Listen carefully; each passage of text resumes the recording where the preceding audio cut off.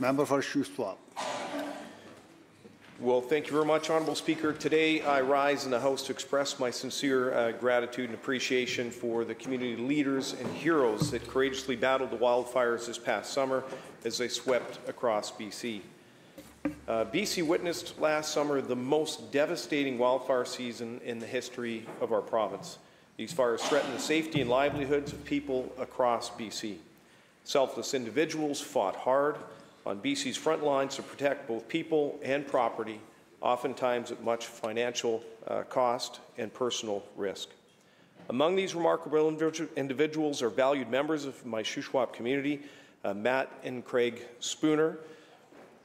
Last summer, Honourable Speaker, 179 structures were lost in the North Shuswap, including 34 homes for the Little Shuswap Lake Band. When wildfires threatened Shuswap this past summer, Matt and Craig took immediate action. Having 15 years of service with the local volunteer fire department, they utilized their experience to prepare and to protect the communities of Scotch Creek and the surrounding area.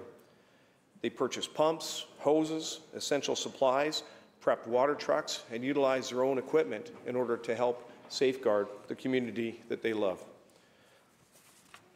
Countless other community members also took the task of protecting their community, including Carl Bischoff, who was instrumental in putting in a fire guard to help protect the community of Solista.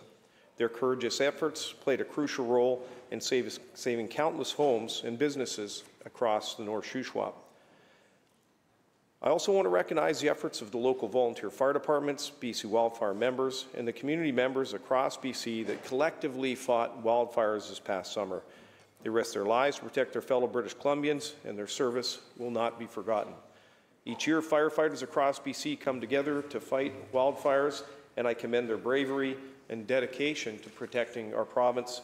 These remarkable individuals are our province's heroes, and today we honour their dedication and bravery in safeguarding lives and homes across BC.